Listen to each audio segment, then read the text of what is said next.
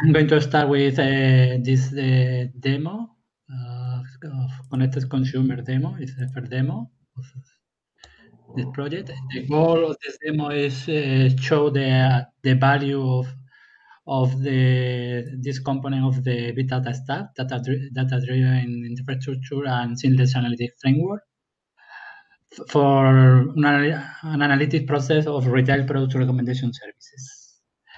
This demo is a long demo. I'm going to show you a journey of the demo because it's easy to miss something. First, we are going to introduce the business case of the connected consumer. After then, we are going to talk a little bit about the DDIM technology underground. After that, we are going to show how to model the process, the business process, with analytic tool of the big data stack. Then we are going to make the first deployments with a component of DDIM. After then, we are going to show how the analytics user can see in real time the result of the analytic process. And we are going to simulate an incident, maybe a Black Friday incident in the web, in the connected consumer web. And how can we adapt the traffic, the infrastructure to the traffic of the application with runtime adaptation. And we finish with a conclusion. And I'm going to pass to Bernard to introduce the business case. Okay. Thanks, Antonio. I will share my screen then. Okay, before we go any further into the details of the different demos, let's then show some business context of the use case. The use case is centered on the retail business, which is a highly competitive market on which each customer matters. In the last years, for example, there has been different actors in the retail business, ranging from regional actors to global competitors, which did not exist a few years ago. All of this has created a big retailers and a need to differentiate from other competitors. Then one of the important issues on which they can find this differentiation is by personalizing the offer to their customers. Okay, nowadays it is still too simple. The personalization that they are providing to the customers based only on traditional and outdated customer segments, based only on their own historical data and not linked to tendencies or to the context of the navigation, for example, of the user in an e-commerce site. And for that reason, they are also unable to produce predictions at the right pace, at the right rhythm.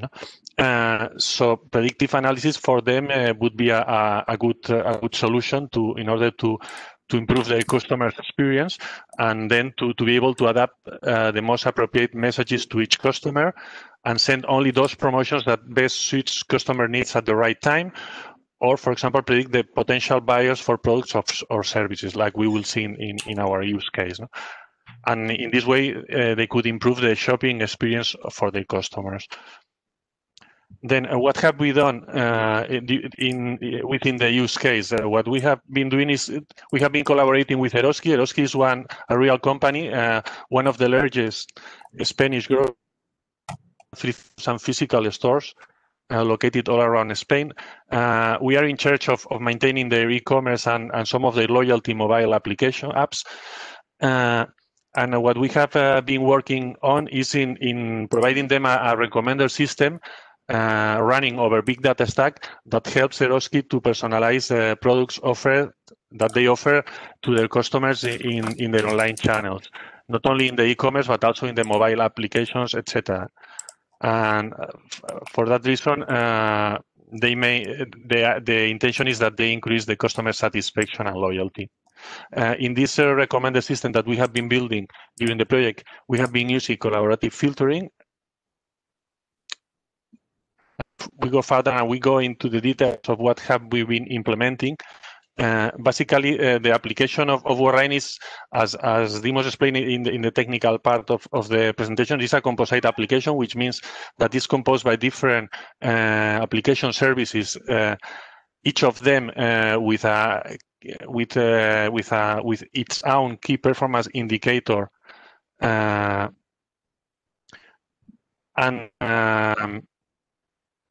in our composite application, we have been building two different models for calculating the recommendations. A batch analytics model, which was implemented during the first half of the project. Then we also implemented a real-time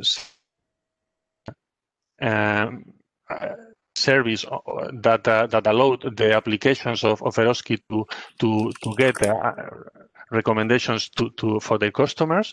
That all of this was done during the first half, and then in the second half of the project, we have been moving from a batch model to a real-time analytics model, and this will be the model that will be demonstrated later on.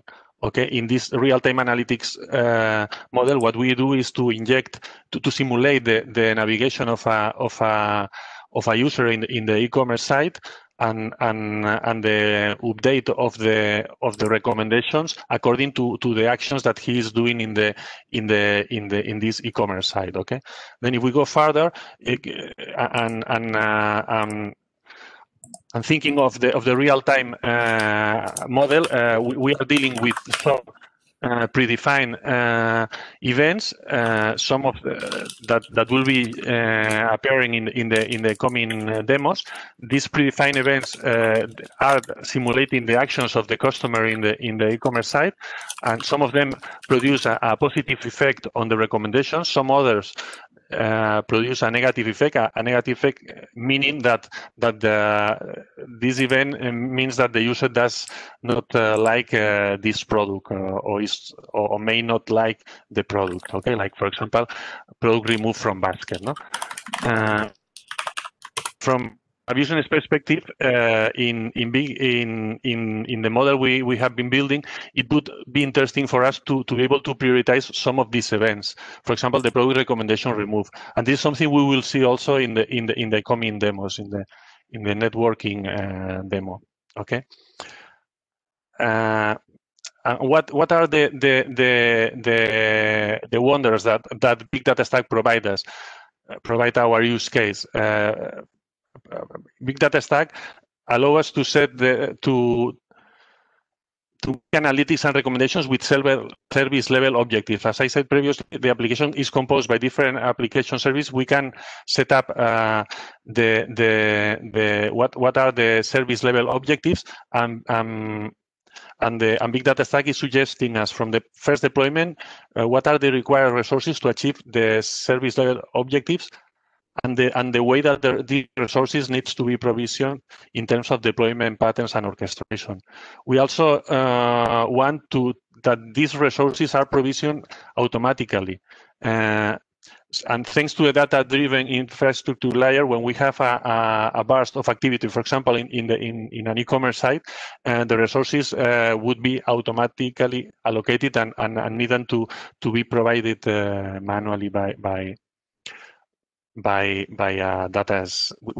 application owner. Okay, and we also want that the time adaptations are made during runtime. No, there could be new data sources, different rates in the incoming data. The infrastructure needs to adapt automatically to accommodate these changes on the users, number of requests, and data analytics requirements. Like for example, during the past COVID crisis, we had sometimes a burst of activity in the e-commerce site, and suffered for that because our platform, our real platform, wasn't ready for that, and we would like that these runtime adaptations are made automatically, so that we don't have these problems. Okay, so I pass the floor to Antonio. Yeah.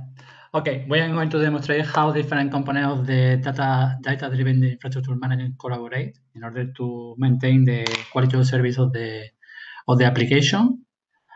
We are going to see also how integrate with the rest of the layer of the big data platform, like data as a service, user interaction layer, like process modeling in order to model the process or analytic, and data visualization to see in real time result of the analytics process.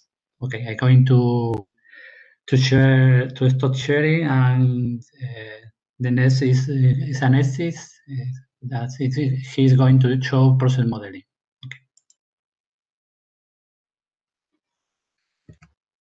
Great. I'm going to take control of the screen. The starting point from the connected consumer case is in every case. To be honest, this is of course the process modeler. Business analyst logs in this component, and the outcome of this component is to create a high-level process graph. The details of this component are going to be showcased in a foreseeable use case, the Smart and Sweeter showcase. So not to waste any time, for the moment, I'm going to just showcase the functionality of the import of a graph. And by means of import, we have already created some graphs, and now we can import them, export them, and re-edit them. But for the moment, as you can see, this is the generated graph for the connected consumer case. We have 4 services, 4 node services: the data filter, feedback collector, model update, and recommendation service. For each one of these services, we can fine-tune them and assign different values on a high level in each case. And as you can see here, we can also define the overall objectives. Let's assume that for this graph, we have it can be either one or multiple values. So when the process of the high-level creation of the graph is concluded, then the business analyst can, of course, export the graph and then propagate it towards the data analyst by the invocation of the data toolkit. I'm going to stop. This briefly concludes the invocation of this component for this use case. So I will pass the floor to the data analyst presentation of the data toolkit. So the graph is imported in the data toolkit, and then the user, the data analyst, can fine-tune and define metrics, maximum values, constraints, and SLOs. So now I pass the floor to Richard. Correct. Okay. Yeah. So in this, we'll need to figure out how we actually do the handover there, because we might want to just use, instead of switching people. But anyway, okay. So let me just take over with slides. I have this. There we go. Okay. So thanks, Alexis. So what you've just seen is how the application engineer could use the data toolkit to effectively register an application with the realization engine. And what the realization engine's role is now to enable that person to go and deploy, configure, and manage their application for runtime on a cloud or cluster environment. The realization engine is a new component that was developed over the last 18 months. And the idea here is that it tackles a significant technology gap in the current containerized ecosystem that became clear to us as we continue to build out big data stack. So effectively, what it does is it enables us better tooling to be able to define complex applications and how we make alterations or deployments for those applications. So if we consider what we showed at M18, we initially had this linear flow for the deploy or the definition through to deployment of the application, where we started at process modeling and we ended at ADS deploy, which put the application onto the cluster. The realization engine is this new component which sits just before deployment And what it does is it enables us to define all of the different components of the application, store those, track the state of those applications as they are running, as well as make runtime alterations. And that is all through a unified endpoint.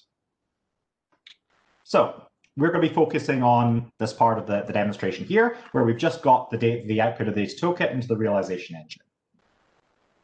So just as a quick summary of what the realization engine is comprised of and what the components that we're going to use for this demonstration, the realization engine has three main components. So it has the API, and what this does is it provides the primary logic for effectively registering apps, getting this current state of those applications, as well as triggering alterations to the application. We have the realization UI, which I'll demonstrate in a few minutes. And we also have a clustering monitoring service. And what that does is it communicates with the underlying cluster infrastructure to make sure that we have an up-to-date view on what the state of the user application is. It also provides a couple of additional services to enable support for tracking of cluster level metrics. So it has a resource monitor that collects information about the resource usage of pods where that's available. And we also have a cost estimator for generating monetary value or cost values in cases where the cluster doesn't already provide that information. So what we're going to do is we're going to focus on this part here. So in terms of the Atos Worldline use case, to understand what actually happens when we deploy or configure an app, we need to understand what actually comprises an application. And from the realization perspective, we can consider an application to be comprised of four main components. So first of all, we have objects. And these are effectively what we saw in the data toolkit. So these represent the core components of the application. So these are things like the programs, so things that are going to be run, maybe networking configuration objects, as well as potentially data services, which provide the data or allow us to store data. We then have actions. So actions effectively represent different alterations or configurations changes that we can make to the user application. In terms of the realization engine itself, these are actually comprised of a series of underlying or atomic alterations or operations. And we can chain these together to form more complicated actions that can then be triggered by either the user or some program. We then have service or pod level objectives. And what these do is these represent effectively the target quality of service that the user desires for their application. And we call these either service level objectives or pod level objectives. And practically what they do is they tie together a metric. So something, some measurement that we're getting from the cluster tied to a particular object with a predefined performance target. So what the user wants to achieve for that particular component. And then finally, we have resource templates. So if we have programs that we're going to deploy, then those will require resources to be obtained from the cluster. So these might be things like CPU and memory, or they might be more specialized resources such as GPUs. And so resource templates define what types of resources we're going to need from the cluster for each particular component. So what makes up the Connected Consumer application? Well, the Connected Consumer application is actually a very complicated application, which is one of the reasons why we need something like the realization engine to manage it. So if I just highlight just the programs that run as part of the Connected Consumer, we have a feedback collector that retrieves feedback events from these storefronts. We have a Spark cluster, which is running underneath it, an update service, which is generating new recommendations. We have some networking infrastructure, and we also have the recommendation service itself, which is serving the users by providing recommendations. There are then a bunch of other things in terms of the data and networking that I'm not going to talk about here for time. In terms of actions, we can do a few things. So we can deploy the entire application from end to end. We then have alteration actions that we can make at runtime. So we could add or remove recommenders to scale up or down the application. We could also potentially alter the network configuration for the application to shape traffic or prioritize particular types of traffic. And we might want to enable automated orchestration for this particular application using the dynamic orchestrator so that we don't need to perform that manually. In terms of quality of service, what we care about is two main things. We care about the cost of the application, so we may have a cost limit associated to the application as a whole, and we also may have or care about the response time that the user sees. So this could be for either generating recommendations or from the actual feedback event system. And I'll talk about resource templates a bit later on. So with that said, let's move over onto the actual demonstration. So this is the realization UI. So what it does is it provides a nice user-facing endpoint to the functionality of the realization engine. So when you first arrive, you need to specify what particular testbed or cluster that you want to connect to. In this case, we're going to be connecting to the Boston testbed. So I've already got these fixed in here. So if I'm just go log into here, then this is the overview screen for the realization engine. It tells you information about the namespace or the project you're currently working in. I'm not going to go over this in detail, and you can find more about that in the deliverables. But for this particular application, what we care about here is we care about deploying the different components of the Atos Worldline application.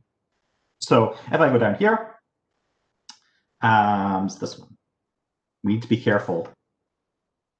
Yeah, that's gone and deployed twice, so we need to be careful about setting that up. So if we are deploying, the grocery recommender systems here, we can see this listed. And this currently gives me information about the state and any actions that I can perform for this particular application. So we can currently see that there's no endpoints, no active deployments, or no ended deployments for this particular application because we haven't deployed it yet. However, we can see that we have a range of different actions that we can perform. So these just correspond to the different actions that I discussed earlier. So I might want to enable network controls or shape traffic or otherwise deploy the application. So that's what we're going to do here. So in this case, what I want to do is I just want to deploy the entire Atos Worldline application. So we have a complex action to go and achieve this. So if I click this, this is going to start the actual or prepare us to start the action. And it takes us to this screen, which says, okay, we have some maybe configuration that we need to set to enable to provide this particular action. Because it's doing some complicated changes to the actual setup of the cluster. So the full deployment recommender, what it does is when we try to trigger an action, it goes and checks to see if there are parameters or resource templates that need to be set for this particular action. So in this case, we can see here we have a wide range of parameters or variables that are either being set automatically as part of the deployment process or can otherwise be configured by the user. In this case, we have some that are set by default. The other thing that can be set here is resource templates. So for some actions, not all, these will create programs on the actual cluster. So these are things that generate containers, and those containers require resources.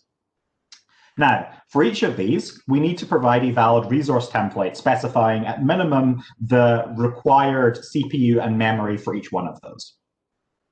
Now, this might be loaded from defaults that are provided as part of the action, but they also might be specified by the user. So at this point, I could come in here and I could specify, okay, how much CPU and memory that I want. However, if this was a new application that maybe the application engineer has just developed, and they're not sure on what resources they might need for that particular application, then they might want to ask the Big Data Stack platform to generate a resource template for them. And this can be done using the deployment recommender service. So if I click this button here, then this starts the deployment recommender service process. So just to give a quick recap of how this works, in the case where an object inside of our system lacks a valid resource template, then the deployment recommender service can generate one of these for us. So the way this happens is it first of all requests a set of possible resource templates from the pattern generation component, which is part of the application dimensioning workbench. It then collects predictive benchmarking information from FlexiBench to use effectively as features to represent the different resource templates. And then it scores each of those templates based on their predicted suitability in terms of the user's quality of service constraints that they have provided. And then ranks those templates by suitability or predicted suitability, and then provides the best one for use for the user. So if we go back here, so once I've done that, I can then save, and I can then start the action because I've now finished configuring this action. It's ready to go. And if I come into here, then I can see the current state for the action that I have just triggered. So this is the action states view. What it does is for every application, it provides information about the different actions that either are currently running or have previously been running or in pending states. So we can currently see we have one running application here. This tells us about what the particular action is going to be doing. And it tells us, okay, what stages is it going through? So the deployment of the Atos Worldline application is quite complicated. It contains 46 different stages, and we're currently in stage 43 of 46. So what this is doing is this is deploying all of these different components that I mentioned earlier, such as the feedback collector. It's setting up the Spark cluster. It's deploying the recommendation update service onto that cluster. It's setting up the recommendation service as well as all the networking. So it's preparing all of these for us such that we don't need to deploy each of these manually. And this is one of the limitations that we find if you're just using a base installation of Kubernetes or OpenShift, because it doesn't provide you functionality to go and effectively represent these very complicated actions that make it much easier to actually manage these type of applications. So that's the application deployed. So I can see here inside the recommender service, I can bring up complete. I can click on this and I can see, okay, here's all the stages that I went through. All of these are green, which means that they completed correctly. If there was an error, then these would show up in red and the action would be canceled. But that's all of that is the application up and running. And so if I go back here and I update my view for this, then I can see now that we also have some endpoints that have been created. So there's the endpoint for the feedback collector and also for the Spark UI. And I can also get the state of the different active deployments. So I can see we've got feedback collector running. I've got Spark masters and workers. I've got a Zookeeper server. I've got all of the different components of the application, and they are currently available. So that is us now deployed the user application. And so I will now pass over to, is it George for the dimensioning workbench? Bernard. Is it? Okay, it's Bernard for the dimensioning workbench. Okay, thank you, George. I will share now my screen. Okay, so if you all agree, I will start. Okay, the intention of the demo is to show the application that has just been deployed by Richard and to see how it works, how it is calculating and updating the model of the recommendations, as I explained previously in my introduction. But before we see the demo itself, let's remember what the application is doing. This figure you can see here, it provides an illustration of the real-time grocery recommendation system. Each ellipse in this diagram represents a pod. From an external perspective, the system has two endpoints: a recommendation provider, which responds with recommended products for a user, and a feedback collector, which receives clicks and purchase events generated by the user in the e-commerce site. When a login user opens a home page in Eroski e-commerce, a request is sent to the recommendation provider endpoint, which retrieves grocery recommendations for that user from a Linux scale database. On the other hand, and in the meanwhile, when a user clicks or purchases a product, an event is sent to the feedback collector endpoint. The feedback collector reformats this data and sends it via the Kafka queue into the main recommendation update component. This is a continuous application component that runs in parallel over multiple Apache Spark workers, which upon receiving item feedback for a user, updates the cache of the recommendations in real time based on that feedback. And this would be the application. What are we going to see next? How are we going to make the demo? We will start injecting activity to the system from FlexiBench. From FlexiBench, we will be able to inject the different types of events, the ones I showed previously. These events will be processed by the system. We will see that activity via the adaptive visualizations component. And from that component, we will be able to see how the feedback collector is processing data and how the model is updating. Okay. Now let's move to the demo itself.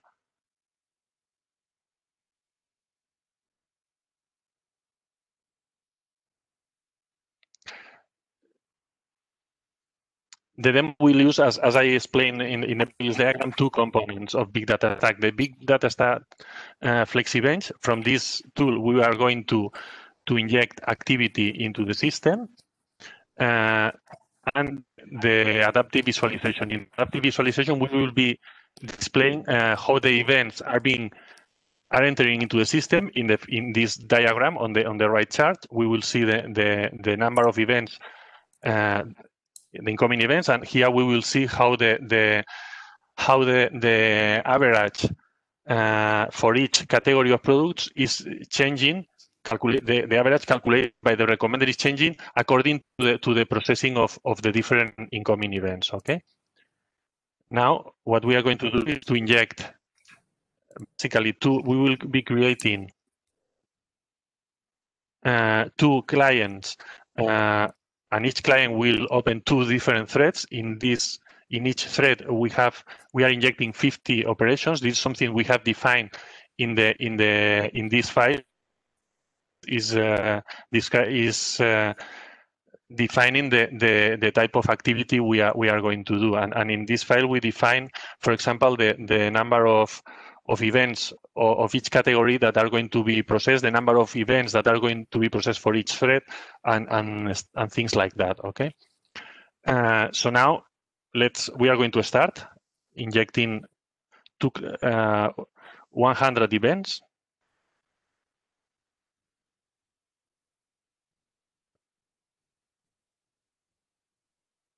And as the system starts to process, we will start to see how this chart is increasing. Its number is changing.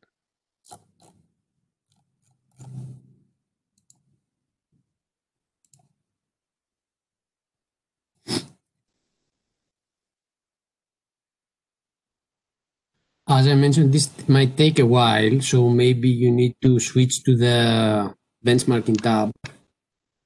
Okay. And you'll see some information on the case. So the client contain no, not this one. Sorry.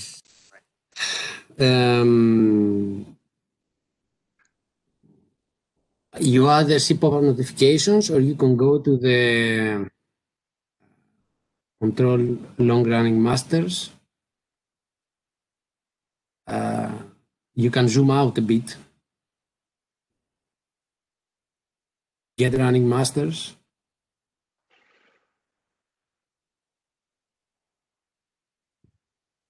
If you select option, yeah. So the master hasn't started yet. Okay. It needs a while to.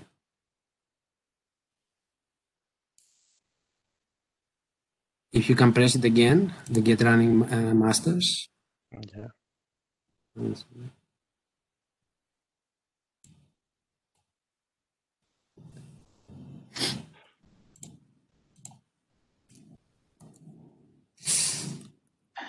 George, could we start in the background before Bernard starts the presentation? Now it has started.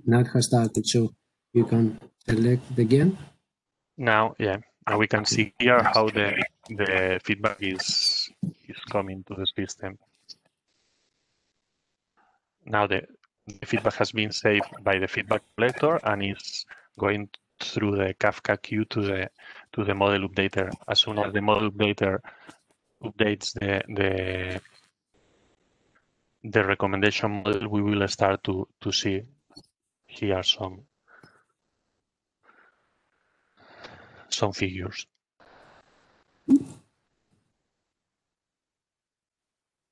Okay, we have to check the reason why it was not working. Anyway, we have a video recorded on which this is working. In case you're interested, we can also play it now.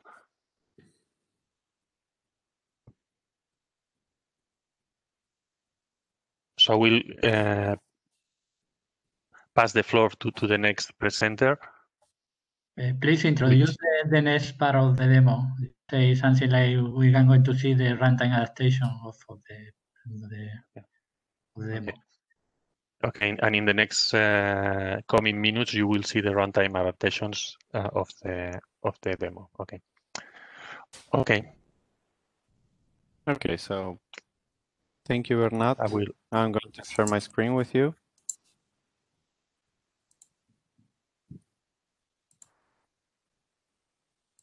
Okay, so you can see a screen, right? Yes. So I am going to show the runtime adaptation. What we are going to see here, it's how the data-driven infrastructure works for managing an issue. In this case, we are going to simulate a high load of requests, and we are going to have to change the deployment of the feedback collector in order to improve the response time. So what we are going to see right now is how a monitoring request from the realization engine arrives to the dynamic orchestrator. The dynamic orchestrator will then communicate to the quality of service evaluation by sending an enriched monitoring request or quality of service monitoring request that includes information about all of the SLOs that the quality of service will need to monitor during the runtime of this application. The quality of service will communicate via RabbitMQ with the dynamic orchestrator and also the triple monitoring engine in order to check these metrics and generate alerts in case an SLO is violated. So now I'm going to show you the demo. In this case, I have recorded the video that I'm going to show right now because of timing. Basically, the generation of the load takes some time, and then also the adaptation takes some time, and I think it's better to synchronize it this way. We can discuss afterwards if we want to show the real demo or with the video, it's better. So here we can see that the dynamic orchestrator is going to receive the monitoring request from the realization engine. We see that we start to consume the metrics from the application of the feedback collector, and we have a warm-up time of 2 minutes. The dynamic orchestrator also sends the enriched playbook to the quality of service, and it also receives the actions that it can perform during runtime to adapt the deployment. We see here on Grafana how we start the application. In this case, we have to wait for the warm-up time. The warm-up time, it's meant for stability in the system. For example, whenever we deploy a new instance of an application, we might need to wait a bit. We see that the dynamic orchestrator starts receiving the quality of service information. We see, for example, here that we have received the cost per hour. Soon we are going to start also receiving the response time. Here we see it. Whenever all of the new metrics have been received by the dynamic is taken in the reinforcement learning framework. We are now going to increase the load that the application has to manage. This is going to increase the response time in order to violate the SLO. We have an SLO for a response time that is set to 100 milliseconds. So now here we can see how the response time is going up. This is accelerated in order to see it quicker. And how the dynamic orchestrator takes the next reinforcement learning step in which it will see that the response time is already elevated, violating this SLO, and then it's going to take any action that is to add a new recommender. This is going to be communicated to the realization engine, and the realization engine is going to deploy a new instance of the feedback collector. We now see on Grafana, this takes a little bit. Here we see the new instance has already been created. We see how the response time starts to change. And whenever a new instance is deployed, we receive a new monitoring request to the dynamic orchestrator so we can ensure that the response time SLO can be monitored. So we see how the response time changes. It needs a little while to stabilize, like I said before. But here we can see how it goes down, and it goes down to 100 milliseconds. So here we can see, just as a summary, where we had the SLO. Here we start the load for the application. We see how the response time goes up. The dynamic orchestrator adds an instance here. And when it kicks in, the new instance manages to draw the response time down. And then we get back to a stable state where no SLOs are violated. So now I'm going to go back to Antonio for the conclusion. Okay, Jan is going to make this part of this part of the demo. So we just saw the interaction between the dynamic orchestrator, the realization engine, which trigger action in the platform, and also with the trooper monitoring engine, which collect metrics and evaluate the compliance of an SLO with the preference determined by the application owner. So the demo that we just showed was the completion of a work that has been done during the 3 years of this project, and we can manage to readapt an application dynamically based on the load that the application is receiving. Thank you. This is